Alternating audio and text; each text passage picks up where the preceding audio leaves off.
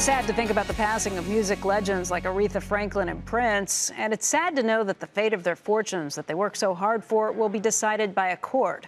That's because neither one had a will in place. Joining us right now is attorney Lori-Ann Douglas. She is the founding partner of Douglas Rademacher, and she specializes in estate planning.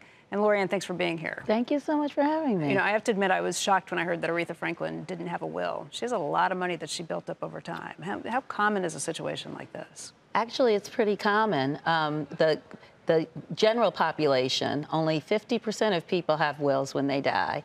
But with people with a lot of wealth, it happens often also because for most people, estate planning is not about the money, it's more emotional. Right, it's about the dying. And what do you do with all of this afterwards, and who do you give what? Correct. And maybe being a little concerned or confused about how you lay that out. And it's a difficult decision. Yeah. For someone like Aretha, she had a great deal of wealth, she had several children, right. And sadly, she also had a bad medical diagnosis for many years. Right. And it's very difficult for people to do their estate planning once they already have a bad medical diagnosis. What's a situation where people really need a will? Is it if you have a lot of money? Is it if you have children? Or is this something that everybody should really consider? Everybody should have a will once you start working, once you have children, once you own any assets at all. You really need to have a plan for it because you never know when you're going to need it.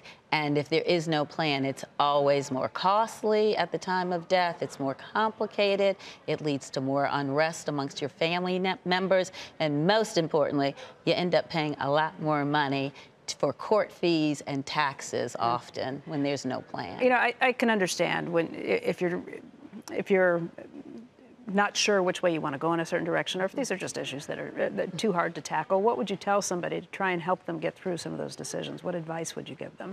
Well, the advice we really give is just see a lawyer and tell a lawyer what you want, who your family members are, what their strengths are, what their weaknesses are, and then the lawyer can help you to design an estate plan that will effectively transfer your wealth the way you want it to whom you want it. What about people who worry about just the cost of pulling a will together? What would you tell them? How do you go about it?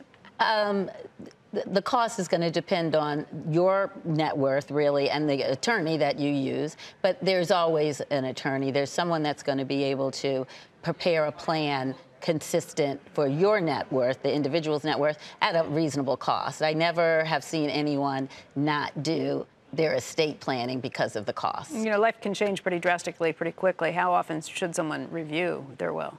You should always review it when you have a life change. Absolutely, when you have children, when you have a new job, when you sell property or purchase property. Whenever there's a life change that involves your children, your loved ones, your assets, that's going to then create a shift in your estate planning needs, and especially if you get married, because then you need a prenup first. Oh, boy. That's a whole other story. But Lori-Ann, thank you for being here. Good talking to you. Thank you so much.